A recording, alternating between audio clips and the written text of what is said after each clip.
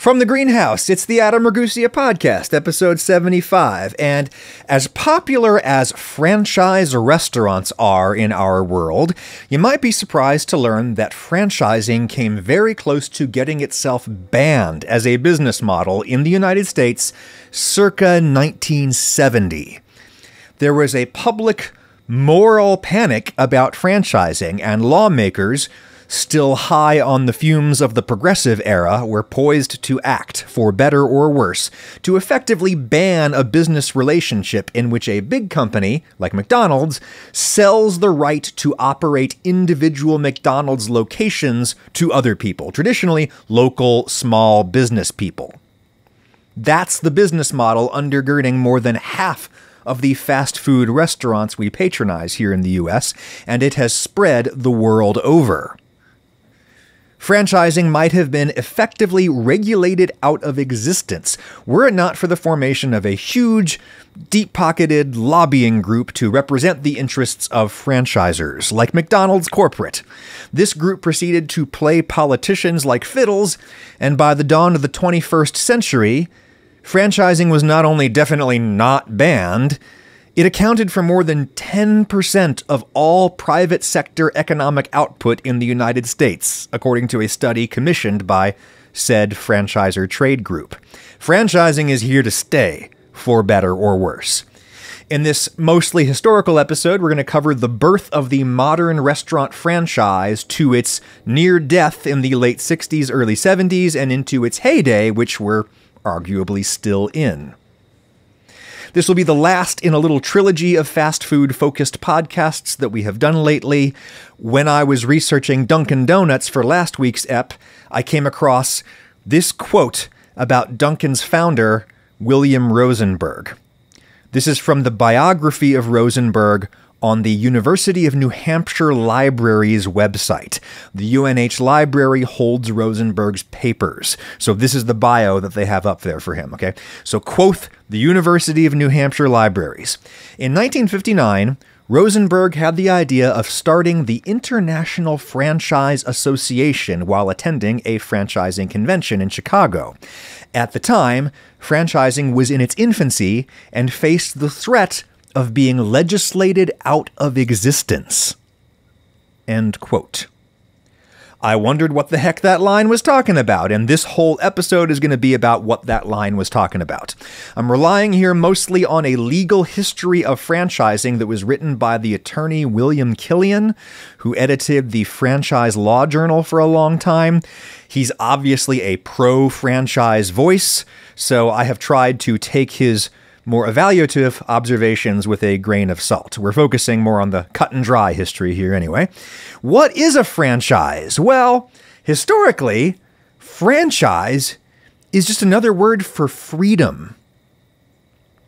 As is generally the case in English, if we have two words for exactly the same thing, usually one is of Germanic origin via the Anglo-Saxons and the Frisians and such who came to England en masse between the 5th and 7th centuries. And the other word that we have that means the exact same thing is generally of Latin origin via the French-speaking Vikings called Normans who conquered England in 1066.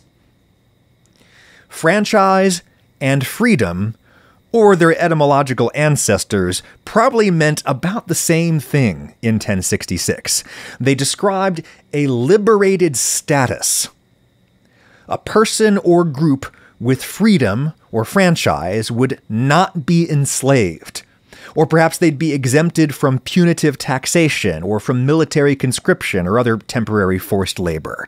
The word franchise comes from the French word for themselves, the Franks, the Germanic people who gradually wrested control of the Roman province of Gaul and renamed it after themselves, France. In the political context of early France, to call someone a Frank was to call them a free person, a person of the privileged ruling class, not a slave like everybody else. This dynamic lives on in the English language today, where we describe like real talk as being frank talk. I'm being frank if I'm being free in how I express my opinions. Frankness equals freedom, because the Franks were the free people in the society that produced the word franchise. To enfranchise someone was to enfranchinate them, to give them the legal status of Franks in France.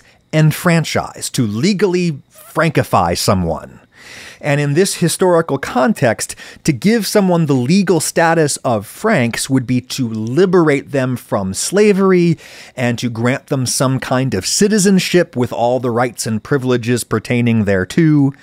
An enfranchised person may still be very low class. They may be at the bottom of the class structure, but at least they aren't below the bottom.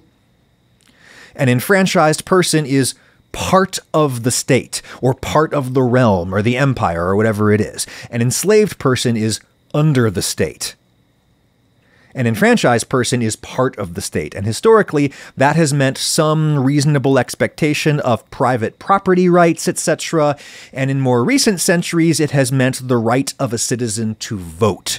We still use franchise that way in English today. It's the specific right that we have to vote in elections, the franchise. When we disenfranchise people, such as when we in the US deny people convicted of felonies the right to vote. When we do that, we are effectively kicking them out of the club. We're saying, you're no longer one of us, one of the Franks who run things around here.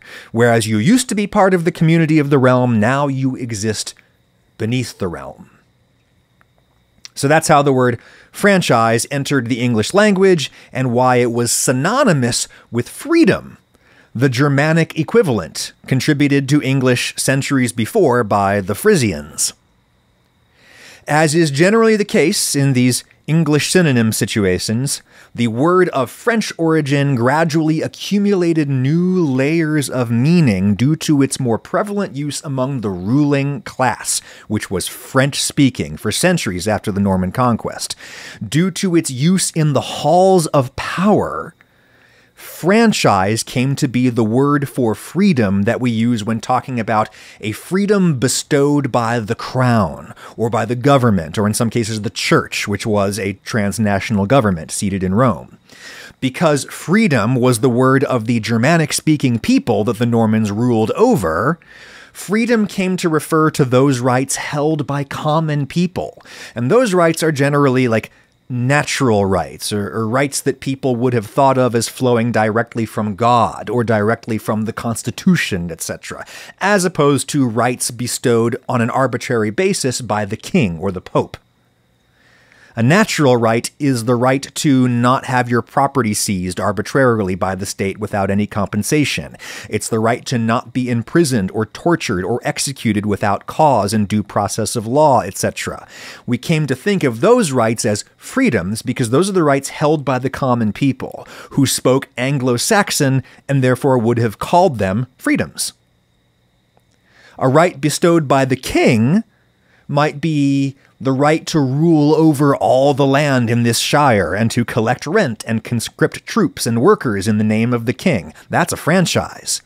A right bestowed by the king might be the right to collect taxes in the name of the king and to keep a 10% fee for yourself or whatever it was. That's a franchise. It might be the right to not perform otherwise mandatory military service, or it might be the right to not pay a tax that everybody else has to pay, or it might be a monopoly, the exclusive right to provide ferry service on this section of the Thames or whatever. Because these are rights bestowed by the king on his friends, and because the king and his friends generally spoke Norman French, they naturally used the French word for freedom to describe these rights: franchise. As a result, a new dynamic emerged where we use freedom to describe rights that derive from the ultimate authority, nature, God, whatever you consider the ultimate authority to be, while we use franchise to describe rights that derive from a lower, more worldly authority, like the state. In that sense, franchise has evolved to be more synonymous with privilege in English, a right that is not inalienable, but one that can be granted and taken away at the pleasure of some earthly authority like the government. That's a privilege, and that's a franchise in modern English. But here's the thing about free market economics. Tends to produce a whole lot of little kings. If you're a king ruling over a people and a territory, and if you let your people form companies to buy and sell things and to sail around the world and import and export things and to build factories to make things, etc., if you do that, if you allow your people to engage in what we would now call free enterprise, if you do that, you create new little kings who accumulate so much wealth and authority within the statelets of their little companies that they can and do ultimately rival royal authority. Companies are often like little states in the sense that the leaders of the company are able to exert near dictatorial control over their employees. When you, a worker, sign an employment contract, you are essentially relinquishing many of your natural rights and putting yourself under the authority of your employer.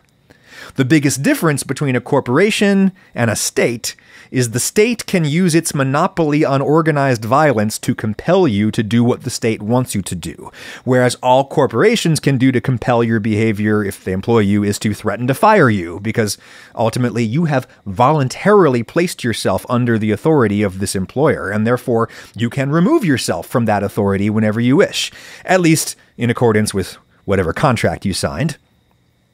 So anyway, in the 19th century, United States specifically, during the rise of the robber baron era in the US, we start to see the word franchise being used to describe a right bestowed not by the government, but by a corporation or other private sector entity, because Henry Ford was like a little king. So when he granted a dealer the right to sell new Ford cars, it was kind of like a royal franchise, so they called it that, a franchise, a right bestowed by one business upon another business in this case. That's what the word usually means these days in North America. It's a business relationship. No one knows who operated the first franchise business in the US, but some of the earliest noteworthy examples from the mid-19th century include the Singer Sewing Machine Company, and the McCormick Machine Harvesting Company, which became International Harvester. These companies made big, expensive machines, and they generally sold these machines to independent agents, middlemen, wholesalers, who would buy 100 Singer sewing machines out of the back door of the factory and then take them into the city to sell Singer sewing machines to retailers or to consumers at a profit, right? Gradually, Singer started exercising some control over these independent agent, wholesaler-type people who were representing Singer's brand all the time, but who did not work for Singer. There were problems, like independent agents not really understanding the sewing machines or how they work or how to repair them.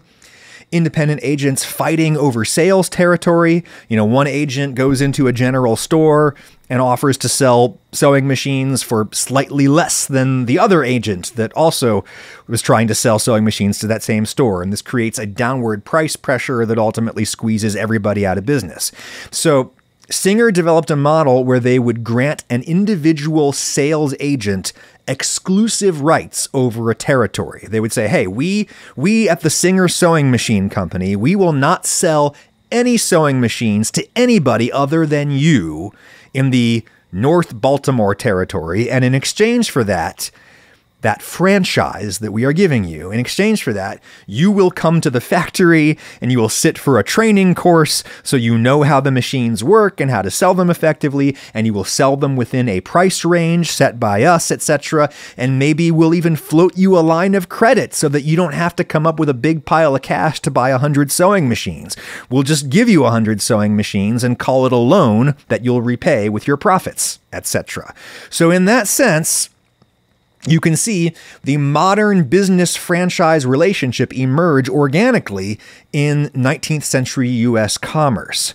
The reason the Singer salespeople didn't work directly for Singer was that they never worked directly for Singer. They were always just guys who hung around outside the Singer factory with a wagon and a pile of cash.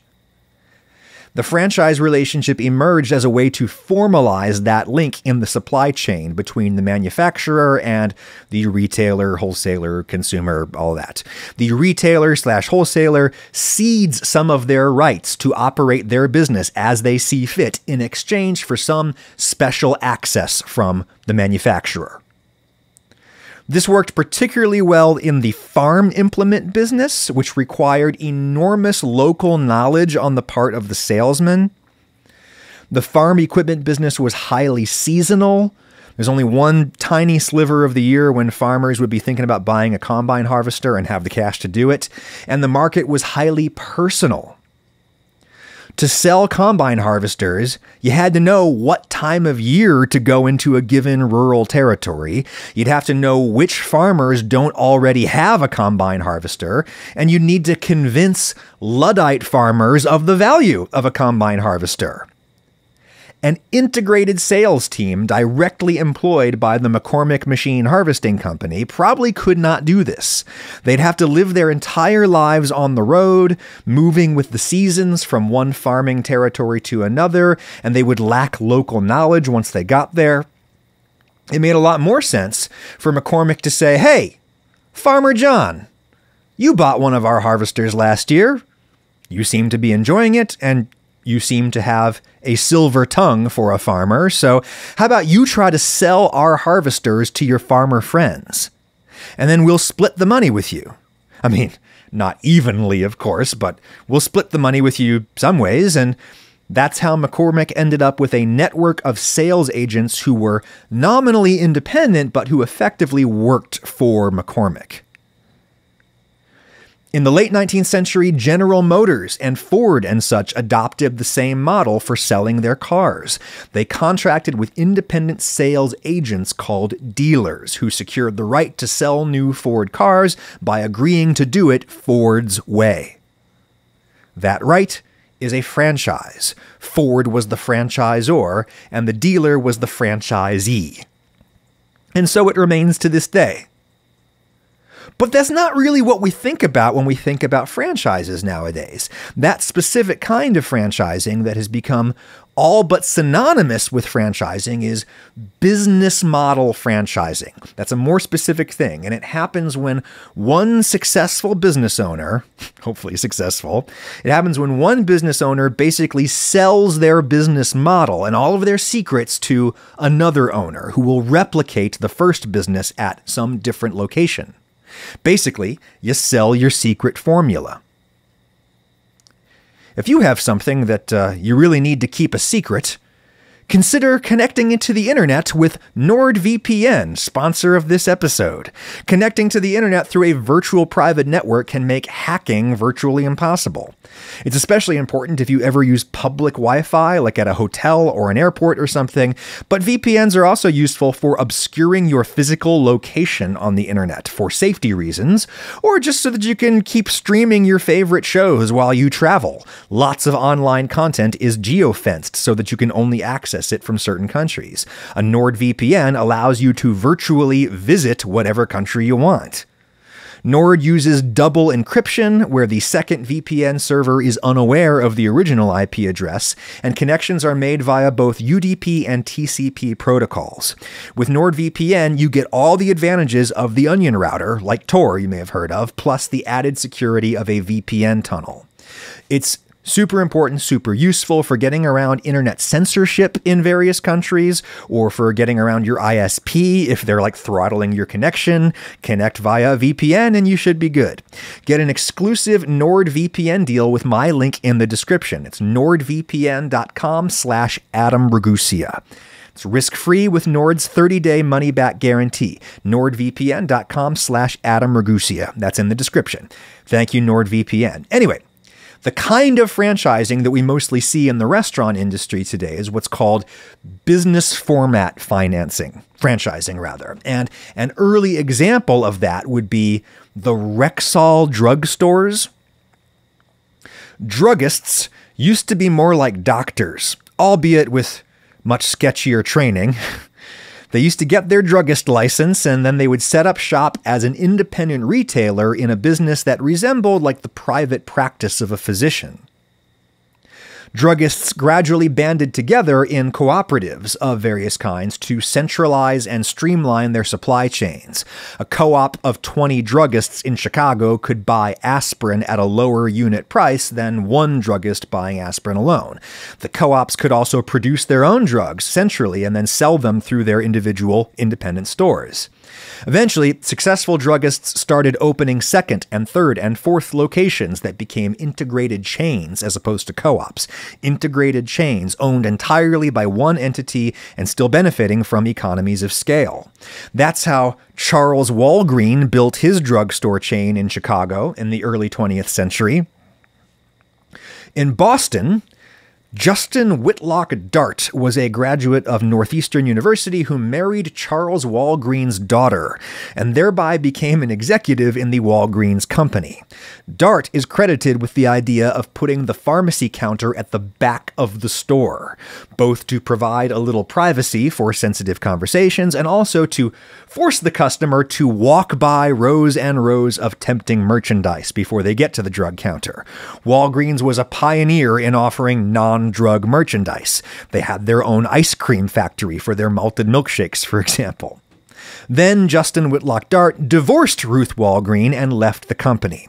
In 1943, he took control of the United Drug Company Co-op, and he rebranded all of the stores and much of the merchandise under the Rexall brand name that it already owned. Rexall prominently sponsored the Amos and Andy show and quickly became a household name. The Rexall model became one in which the company owned the brand name and the distribution system, and they either made or licensed a lot of the products, but the stores themselves were individually owned and operated by franchisees. This is a business format franchising example. Rexall was not just contracting with outside entities to sell their products. Rather, Rexall established a successful way of running a drugstore, a certain customer experience associated with a brand name that Rexall promoted through expensive national advertising. What Rexall offered franchisees was the right to start their own Rexall store under the Rexall brand name, selling Rexall products. You don't have to have any ideas of your own. You just have to put in the startup capital and the work. Another early example of business format franchising is the Harper Method salons. Martha Matilda Harper grew up in domestic servitude in Ontario and later across the border in Rochester, New York. She developed particular knowledge in the hair and skincare world. She invented her own hair tonic, and she used her life savings to open a salon in Rochester to promote this hair tonic, which she called a gentle, natural alternative to harsh chemicals. Pretty forward-thinking marketing for 1888. She also hired lots of fellow former servants, and she trained them, and eventually she licensed another hairdresser to open a Harper Method franchise over in Buffalo, New York, and the chain spread from there. She mostly franchised the stores to other fellow lower-class women. Again, franchisees weren't signing up to help Harper's business, but rather they were signing up to replicate Harper's business. That's the distinction with business format franchising. Early examples of franchising in the food industry include Coca-Cola, though that wasn't really business format franchising. That was more a system where Coca-Cola contracted with local business entities to bottle and distribute Coca-Cola. The company made the syrup. They sold the syrup to franchisees who would mix it with soda water per Coca-Cola's instructions and then bottle it and sell it to local retailers. Franchisees aren't really replicating Coca-Cola's business in that context, rather they're just part of Coca-Cola's business. Where we see business format franchising emerge in the food industry is with fast food. Again, it's debatable/unknown who was first, but I can find no earlier example than the roadside root beer stands operated in California's Central Valley by Roy W. Allen and Frank Wright, A&W. California was at the vanguard of this new, automobile-based lifestyle that we Americans have inflicted upon ourselves, and A&W Root Beer pioneered drive-in curbside service where a tray boy would serve you through your car window. In the mid-1920s, Allen bought outright and started franchising the business. But this was also not really business format franchising, because all Allen really sold to franchisees was the right to sell A&W root beer from the concentrated syrup that he made. Allen did nothing to standardize the food menus or the look of the stores, nothing. And that was understandable because he was not charging franchisees a percentage of total sales or anything like that. Roy Allen made money by charging franchisees a small, one-time upfront franchise fee, and then he sold them his root beer syrup. He set up franchises basically to create customers for his syrup. That's not business format franchising. A customer could have a great experience at the A&W in Stockton, but then have a completely different experience at the A&W in Modesto or Bakersfield. Not great. If all you want to do is sell drink mix and not help run retail outlets, well, then really you're better off selling directly to like the consumer, which is the business model favored by Element, sponsor of this episode. Get a free sample pack with any purchase right now at drinklmnt.com/Adam. Element is spelled LMNT. drinklmnt.com/Adam. Element is a delicious electrolyte drink that can help you stay hydrated in hot weather or during extended exercise where you're sweating out all your salt. It's weird to think about salt deficiency in our French fry society, but acute salt deficiency happens all the time to athletes and such.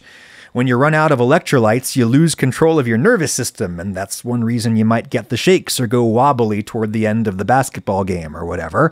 That's why athletes used to take salt tablets and now they drink sports drinks. Problem is, most sports drinks are filled with sugar. And that might be great for an athlete in competition who needs energy, but if I'm exercising for the express purpose of burning calories, I don't want to rehydrate with more calories. Element is sugar-free, sweetened with stevia leaf, like 10 calories a serving. You just dissolve the powder in however much water you want. I love the grapefruit salt flavor, which is now permanent. It's not just a summer thing anymore. Drinks are tasty, really simple, natural flavors, and they have an evidence-backed ratio of sodium to potassium to magnesium to replenish the electrolytes that you're likely to lose through sweat or maybe through a super strict diet where you're not eating any fast food or anything. It would be easy in that situation to actually eat not enough salt. Then you might feel foggy and tired. They call that kind of thing like the keto flu. Try an electrolyte drink. Try Element. You can get a free flavor sampler. I got that out right? Yeah. You can get a free flavor sampler right now with any purchase at drinkelement.com/Adam. drinklmnt.com/Adam. Thank you, Element. Anyway, back in the early days, A&W made money by selling their root beer syrup to franchisees. They did nothing to standardize the menu or the look or any other aspect of the customer experience across all of the many franchises. And that was a missed opportunity, at least early on when they did that. The great potential of a chain is to create a uniform experience that attracts travelers. The automobile boom in the United States created an explosion in travel. And unlike dining on a train or something where you're a captive audience and you just have to accept whatever they sell you, when you're driving, you can choose which roadside restaurant you stop at. So, the great potential of a chain restaurant is to say to that driver, "Hey, buddy, I know you're not from around here and you don't know where the good places are, but look, here's a perfect clone of your favorite restaurant from back home. Or maybe it's not your favorite. Maybe you hate it, but it's the devil you know. You know what you're getting into when you stop at this chain restaurant." And that was very appealing to a gigantic new class of automobile travelers in the United States. You know who understood early on that standardization would be key? A guy who inherited a failing cigar business in Boston named Howard Deering Johnson. Cigarettes were coming in, cigars were going out. So Johnson sold his father's failed cigar shop in 1924 and bought a soda shop in Quincy, Mass, the same suburban cradle of Dunkin' Donuts. Johnson introduced new, higher-fat ice cream recipes that he made himself with hand cranks in his basement. And then he started selling burgers and hot dogs, and he opened a second location in Quincy. But he had two problems. One, incredibly long lines at his stores. A good problem to have. And two, the Great Depression, which was a bad problem to have. Johnson could not raise the necessary capital to open a third location, and a fourth, and a fifth, etc. So, in 1935, Howard Johnson entered into a new type of business relationship with a family friend named Reginald Sprague. Reggie and his family got the money together to open their own Howard Johnson's restaurant in Orleans, Mass., which is on Cape Cod. Reggie cooked.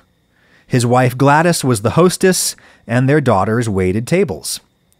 And even though they did not work for Howard Johnson, they followed Johnson's business plan and recipes to the letter because they knew Johnson's system worked. It had proven itself in Quincy.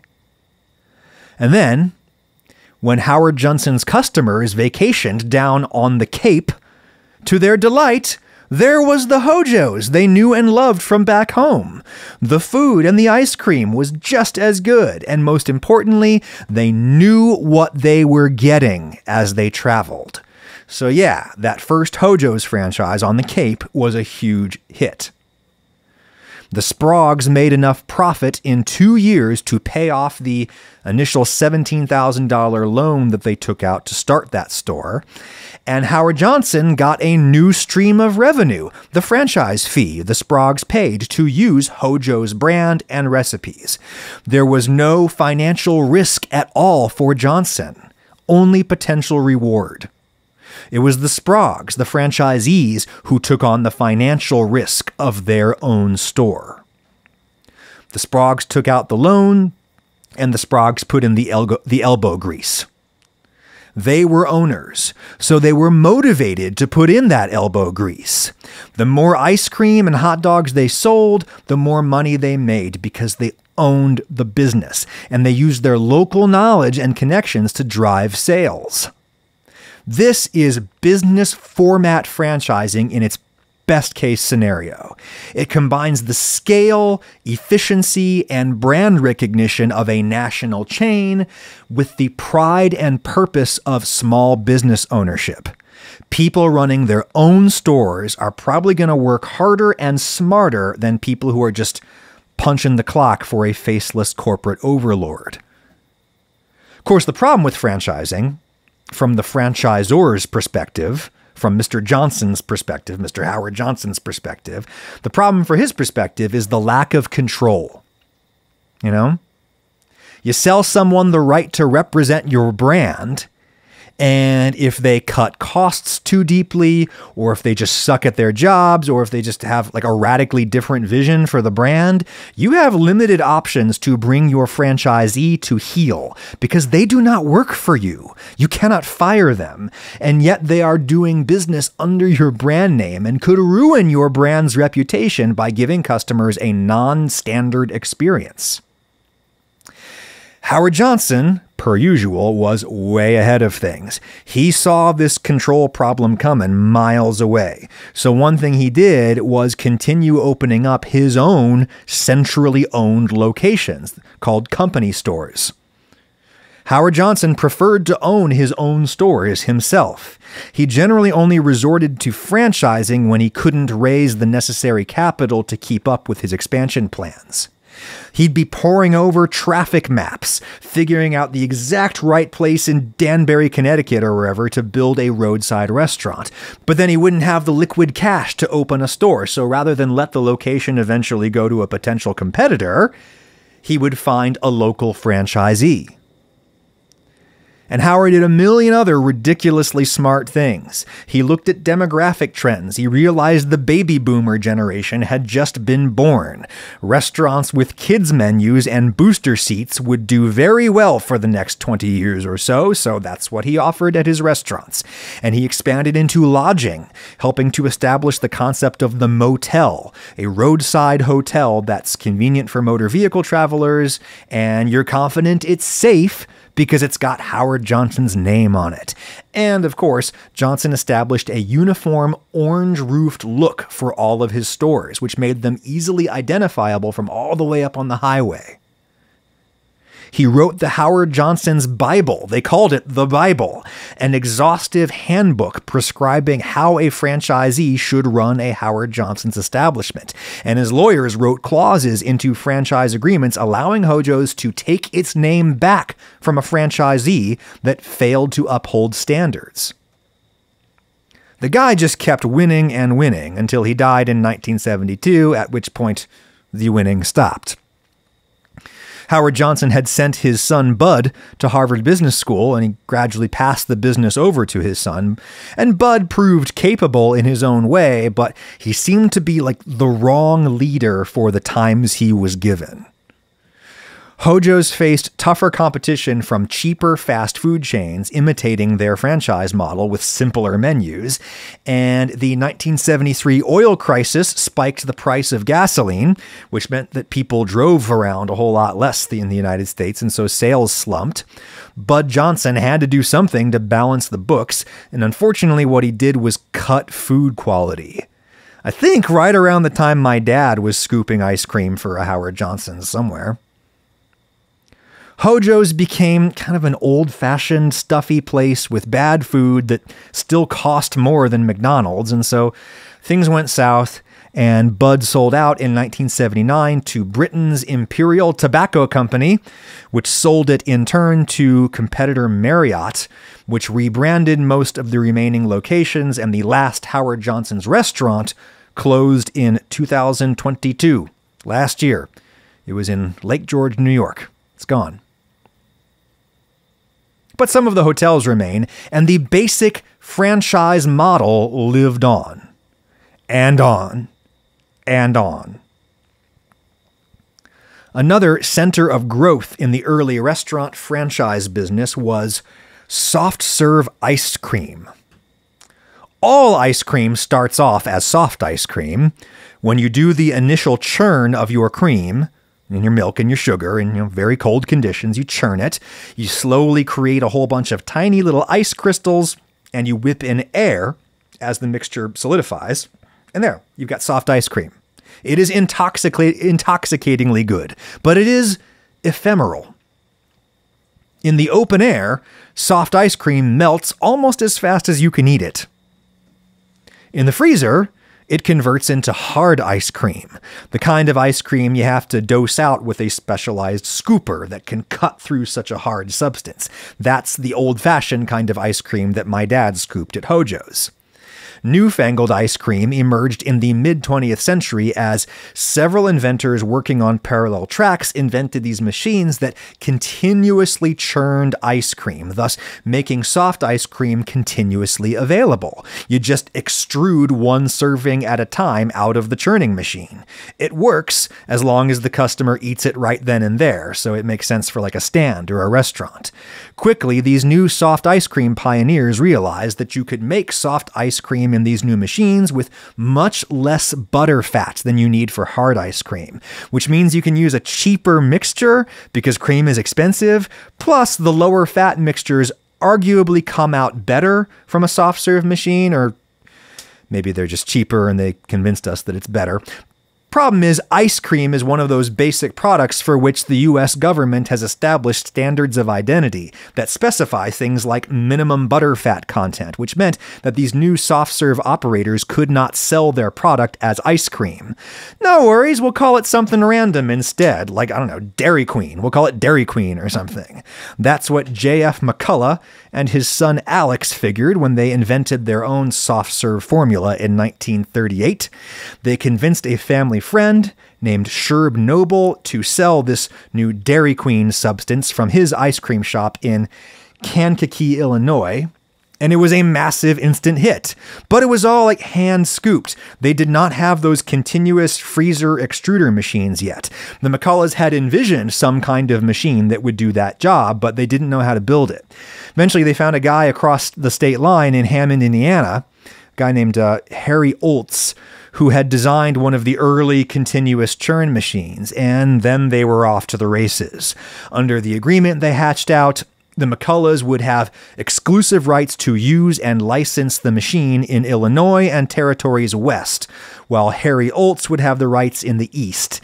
And he would also get to use the Dairy Queen name and recipe, and he would also get a couple of cents for every gallon of mix sent through any one of his machines. But these were the war years in the U.S., World War II. And there was not a lot of investment capital around to start businesses that were outside of the military-industrial complex. And so Dairy Queen relied on franchising to fuel growth. And it was another Harry who really made that happen. Harry Axine, I guess it'd be pronounced, Harry Axine. Another guy who is sometimes called the father of franchising. Harry Axine was a farm implement salesman. That's how he learned about franchising. And what he did at Dairy Queen was sell territories, not individual franchises. He'd find a guy who could be like the territory operator for a set of counties in Wisconsin or wherever, and he would sell that guy the territory rights, and then that guy, the territory operator, would sell rights to individual franchisees who would open up their individual stores in that territory. This made things much simpler for Dairy Queen, and they could make a ton of cash fast by selling off the rights for a gigantic territory in one swoop. Harry Axine left the company and did it all again in 1950 with his new Tasty Freeze chain, immortalized by John Mellencamp in his song Jack and Diane. Johnny Cougar, as he was known at the time, is a son of Indiana. Indiana is right next to Illinois. And both Dairy Queen and Tasty Freeze emanated out of Joliet, Illinois, because Harry Axine. And I think that walk-up soft serve ice cream stands remain a particularly Midwestern thing to this day. I mean, it exists elsewhere, but I think of it as a particularly Midwestern thing. Though, on the more populated and urbanized East Coast, in the New York area, a Greek ice cream truck driver named Tom Carvel invented his own soft serve machines, and that's how a New Yorker like my dad grew up with at least some soft ice cream in a world that was a world away from Mellencamp country, where my mom was growing up. Carvel, Dairy Queen, and Tasty Freeze all used franchising to fuel their growth. But they generally did it by selling ice cream machines and the rights to use them. That's how they made money, not by taking a cut of total sales or anything like that. They sold the machines and the rights to use the machines within a given territory. The problem with that model is that it gave them very little control over the franchisees, and so one Dairy Queen could be totally different and way worse or way better than the next Dairy Queen on the highway. Not a great situation. And when all you do is sell the freezers, you end up with market saturation problems. You've sold that franchisee all of the freezers he's going to need for the next 5 or 10 years. So how do you make money off of that location now? The business person who could combine the quality control of Howard Johnson's with the accessibility, simplicity, and low price point of a soft ice cream stand, that person would make themselves very wealthy indeed. And that is what Ray Kroc did. In 1952, American Restaurant Magazine ran a story about a then unique walk-up burger restaurant in San Bernardino, California. It was a walk-up store that was designed, kind of ironically, for drivers. You would park your car, then walk up to the window and avail yourself of a self-serve system that would spit out a burger, drink, and fries for you in 20 seconds. That was the hook that the McDonald brothers had come up with. The article about them was read by lots of people in the business, including a middle-aged milkshake machine salesman from Illinois named Ray Kroc. He was making some sales calls in LA, and he figured that he would drive an hour inland to check out this weird McDonald's place he'd read about and that was using some of the milkshake machines that he had sold. Kroc was impressed by what he saw. He had dinner with the McDonald brothers that very night. They had already sold a few franchises in California and Arizona, and they were looking for a knowledgeable industry veteran to franchise the concept back east, because they weren't super sure if their outdoor concept could work in cold weather cities like Chicago. Well, there was Ray Kroc from Illinois at their doorstep. Burger King and Wendy's and Carl's Jr. and Jack in the Box, they were all getting started around the same time. Ray Kroc was not the only guy doing what he did, but he was obviously the most successful. He was the McDonald brothers' designated franchisee for most of the U.S. If you're curious how he built McDonald's into the empire that it became, I highly recommend the 2016 book by my old public radio buddy, Lisa Napoli. It's called Ray and Joan, The Man Who Made the McDonald's Fortune and the Woman Who Gave It All Away. She gave a lot of it to NPR, hence Lisa's interest. There's also the 2016 movie, The Founder, where Michael Keaton plays Ray Kroc. I don't love that movie, but man, I love Michael Keaton. Ray Kroc did not invent the hamburger or the drive-thru or franchising, but he's the one who put it all together in a magic formula. Ray Kroc built the centralized training facility that came to be known as Hamburger University, where franchisees get indoctrinated. It was Kroc who pioneered franchise agreements with multiple quality control mechanisms built in.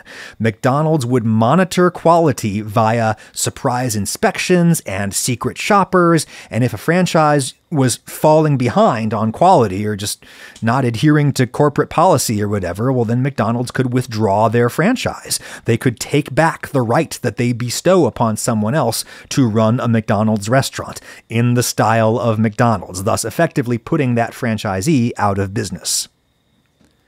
And Kroc made his money by taking a percent of total sales, instead of just selling the milkshake machine for a one-time fee or whatever.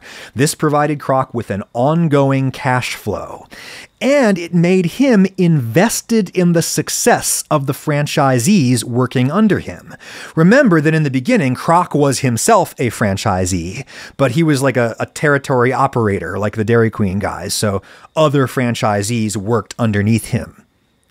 If you saw the movie The Founder, you probably remember the big scene between Michael Keaton as Ray Kroc and B.J. Novak from The Office as Harry Sonneborn, a vice president at Tasty Freeze, who in the movie says to Michael Keaton, look, you're not in the burger business, you're in the real estate business. And he convinces Michael Keaton to start buying up sites that are suitable for a McDonald's location, and then he would sell or lease those properties to the franchisee. Thus, Ray Kroc would become the franchisor and the landlord. So he'd get the franchise fee as well as rent for as long as that franchise operated. To this day, real estate accounts for most of McDonald's assets. This scene in the movie is basically accurate from what I can gather, and what became known as the Sonneborn model, where the franchisor owns the real estate, that came to dominate the entire fast food industry because it just makes so much money for the franchisor. Ray Kroc and Harry Sonneborn bought out the McDonald brothers and became the company. They went from being a franchisee themselves to being the franchisor in chief. And they were able to do that in part because they owned the ground on which their franchisees stood. Here's the rosy way of looking at it from the franchisee's perspective. Say you're a prospective McDonald's franchisee. all you've got is a bank loan and a dream. The franchise model, as originally conceived, was designed to exploit the local knowledge that the franchisee has about their own community. Traditionally, the local franchisee would have the best idea of where to locate, for example. But as this business professionalized, eggheads with traffic maps at McDonald's corporate in Illinois really did acquire superior knowledge of where to best site a McDonald's in pretty much any community. So they could make better decisions than the local franchisee. Plus, if corporate took care of the location, then the franchisee wouldn't have to worry about real estate stuff. They could just focus on managing their restaurant, which is legit a very big job. That's the rosy way of looking at it from the franchisee's perspective. Here's the cynical way of looking at it. By becoming the landlord, fast food companies like McDonald's and their imitators closed the noose around their franchisees' necks. Corporate controlled everything about the franchisee's business. The look, the menu, the price, the service, the physical plant and/or the land underneath it. This turned the franchisee into an employee of the company in every way except in the management of risk. It's the franchisee who ultimately holds the financial risk, the debt, or the sunk investment costs associated with their location. If the restaurant fails, it's the franchisee who loses their shirt. The franchisor, on the other hand, pocketed all of those franchise fees and rent payments, and even though the restaurant failed, the land is still good. And corporate can turn around and sell or lease that land to somebody else, perhaps a different McDonald's operator who might do better in that location.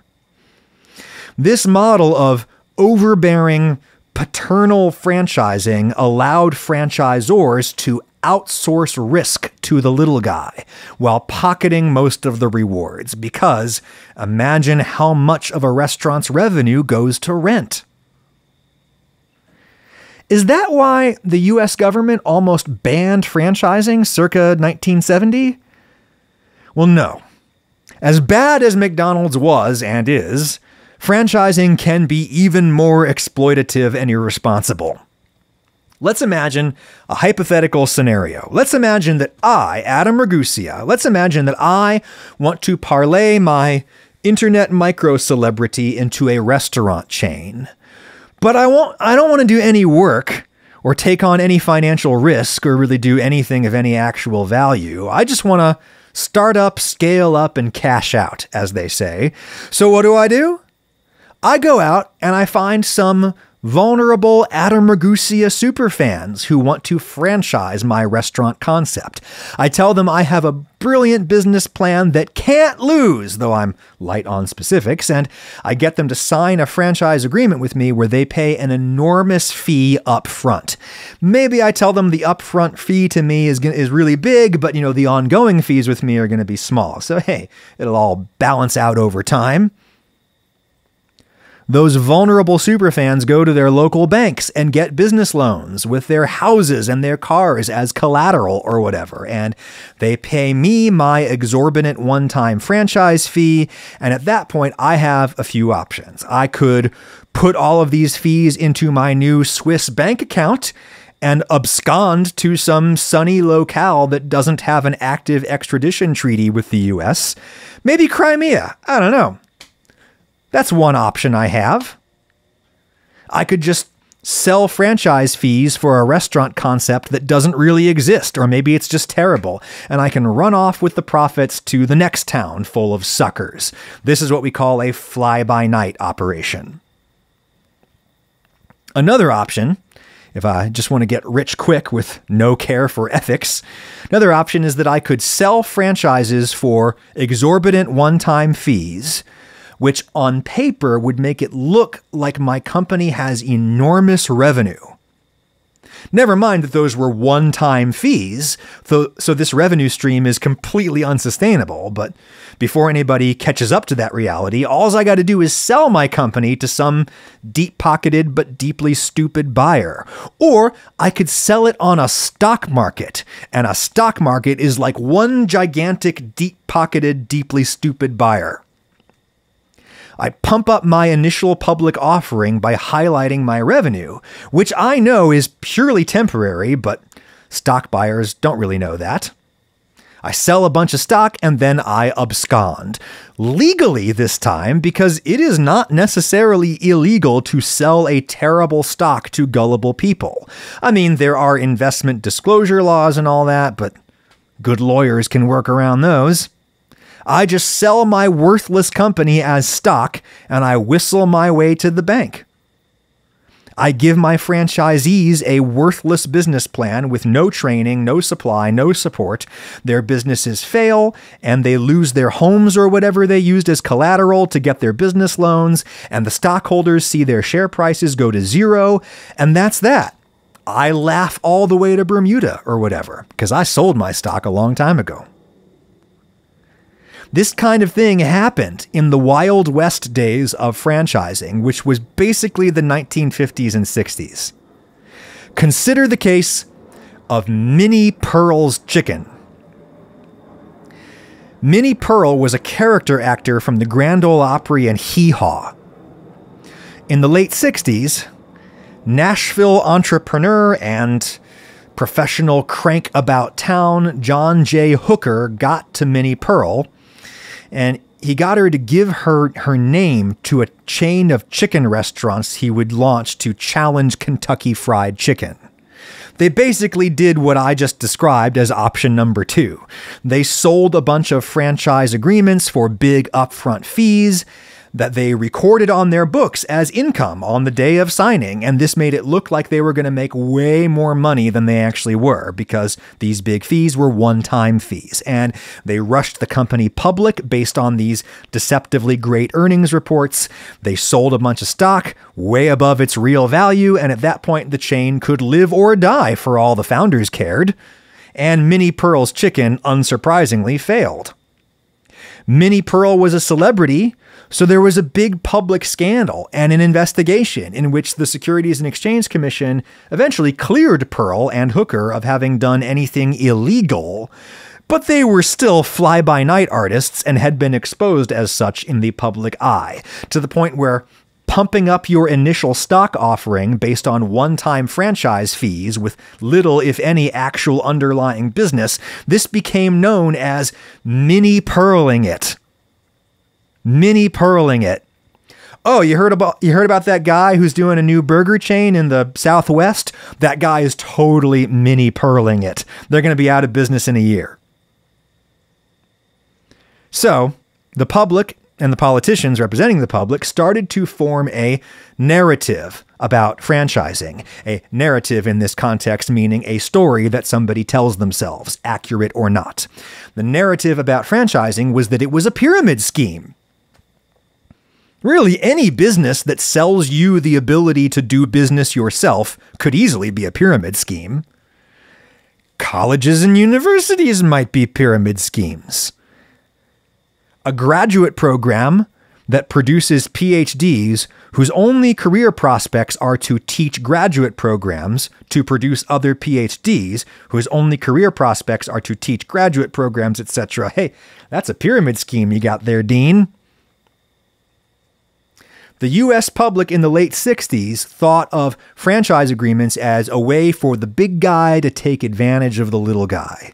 A slick-talking huckster makes a bunch of big promises about the American dream and whatnot, and then flies off with a big bag of cash while mom and pop are stuck with a worthless store and a crushing debt to their local business bank. Legislators and courts were looking to get tough on franchisor abuses, and that's how we got the case of Chicken Delight. Chicken Delight was a fried chicken chain originating in, you guessed it, Illinois. It was founded the same year as KFC, but it was a much more traditional recipe compared to KFC's chicken.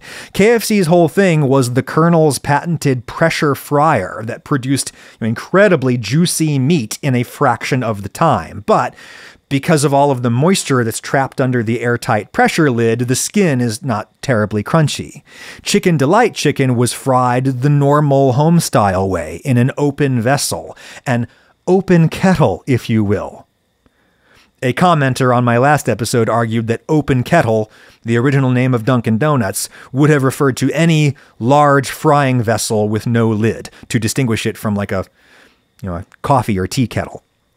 When you fry without a lid, you allow moisture to escape, and you can get much crispier breading on your chicken. KFC introduced its extra crispy chicken in 1972, specifically to counter the competition from Chicken Delight. But while other franchisors took steps to ensure quality control over their franchisees, Chicken Delight didn't, really. Nor did they charge a big upfront fee, which is good, I guess. The way they made money was they sold the equipment and the packaging and the batter mixes and such to the franchisees. That doesn't seem like a terrible business model to me. At least corporate is still invested in the franchisee's success that way, right? Because like the more product the franchisee sells, the more ingredients and more paper cups and stuff they buy from corporate. Plus a small additional markup on those supplies that the corporate added to help pay for their centralized advertising and operations and such. Chicken Delight was not a very well-run franchise network, and lots of stores struggled and failed, and this naturally resulted in recriminations and lawsuits. One group of spurned Chicken Delight franchisees filed a class action suit alleging that Chicken Delight had violated U.S. antitrust law, anti-monopoly law. They'd violated that law by tying franchise eligibility to an agreement to buy ingredients and supplies at a higher than market price. Because remember, Chicken Delight corporate funded itself by attaching an extra fee to all of the supplies they sold to the franchises. The spurned franchisees won in the Ninth Circuit Court of Appeals in California. The decision effectively broke all of Chicken Delight's franchise agreements and probably lots of other franchise agreements. Some Chicken Delight locations kept going independently under sound-alike names like Chicken Tonight, but Consolidated Foods, which was the corporate parent of Chicken Delight, which later became Sara Lee, by the way, they were done after Siegel versus Chicken Delight, and they gave up on the brand, totally. A successful franchisee of many Chicken Delights around Winnipeg, Chicken's Delight around Winnipeg, that guy named Otto Koch, bought what remained of Chicken Delight in Canada, and the Canadians remain delighted by said chicken to this very day. But the chain is dead in the US because of an arguably overzealous reactionary ruling from the Ninth Circuit Court of Appeals that was subsequently effectively overturned by later Supreme Court decisions. This is the environment that Dunkin' Donuts founder Bill Rosenberg was living in when he and other franchise industry bigwigs founded the International Franchise Association to advocate for the interests of franchisors, not franchisees, mind you. They could have called it the International Franchisor Association, but that would have said the quiet part out loud, so they called it the International Franchise Association to imply that they advocated on behalf of franchisees as well as franchisors, which of course they really didn't because no one could. And who was the first president of the IFA? Al Tunick, the guy who started Chicken Delight. In fairness to the IFA's founders, they say that the whole reason they built the organization was to work out a set of ethics for franchisors to follow so that the industry could self-regulate before the government stepped in to regulate them. And that is basically what happened. Industry codes of ethics are good. IMHO, self-regulation is good. But it was also lobbying efforts on the part of the IFA that killed federal legislation aimed at regulating the franchise industry.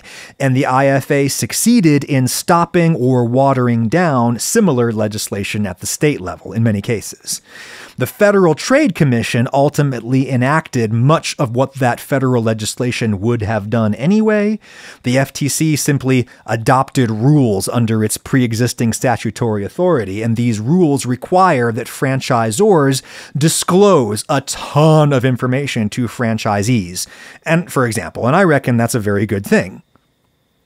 The IFA went on to lobby against pretty much every piece of pro-worker employment legislation considered over the last 70 years in the United States, like raises in the minimum wage. I think that kind of sucks. But I don't think that I am opposed to the franchise model of restauranting, at least not in principle. Franchising is, like so many other facets of modern life, a mechanism of institutionalized mediocrity, which is both a good and bad thing. Because, we used to have lots of bad food and a little good food. Now, with chains, we mostly have a bunch of mediocre food. And you could say the same thing about the jobs that people have now, thanks to franchising. But I'll tell you, there's a new Dairy Queen here in Knoxville on Kingston Pike near Westtown Mall, Knoxville, Tennessee. Just opened a few months ago, and it seems to be a family-owned franchise with multiple generations working in the store.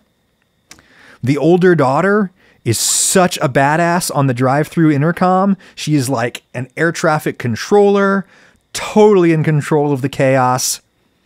And these folks clearly have the pride and purpose of owners, something you could never get out of even the best paid employee. These folks, I reckon, are owners and they have pride in the food. I got this cheeseburger from that Dairy Queen the other day that I just had to put on Instagram because it was so beautiful. It's like how the burger in the commercial looks, but real. I love Dairy Queen. And I don't think that franchising a Dairy Queen or even working at a Dairy Queen has to be a soulless, low-status slog. To me, Dairy Queen is now a rich American culinary tradition. And I'm really glad to see these folks upholding that tradition with particularly high standards and keeping it going. That's the best of what franchising can be. But here's the sobering statistic with which lawyer William Killian ends his obviously pro-franchise legal history of franchising. He ends by quoting from a 2005 book called The Economics of Franchising by a couple of well-regarded economists. These economists wrote, quote, "The notion that franchising poses substantially fewer business risks for franchisees than starting an independent business, this is not supported by the data. In other words, franchises fail at about the same rate as comparable independent businesses. So keep that in mind before you sign away your life to a franchisor. You are not buying a sure thing." Of course, you are buying a sure thing when you tuck into an episode of the Adam Ragusea podcast, because it's free, and I make absolutely no promise of delivering anything of value. I hope, but I don't promise. I hope this ep was valuable to you. Make good choices. Next time we'll talk to you about something other than fast food. Talk to you next time.